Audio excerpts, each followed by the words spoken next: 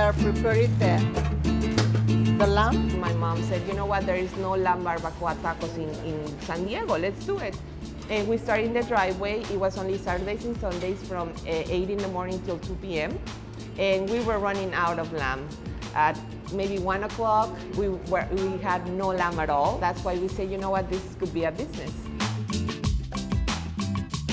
When you come here to the restaurant, you can feel a little bit of Mexico here in the States. We really believe that Mexican food is not always fattening, and it's not only burritos, and it's not only nachos. There are many other stuff and healthy options. The last year, we start thinking about a project. We have 2,000 square feet on the back, and the people start renting the restaurant after hours for private events. We said, you know what, let's get out of that fear and let's start building the space that we have, which is 2,000 square feet.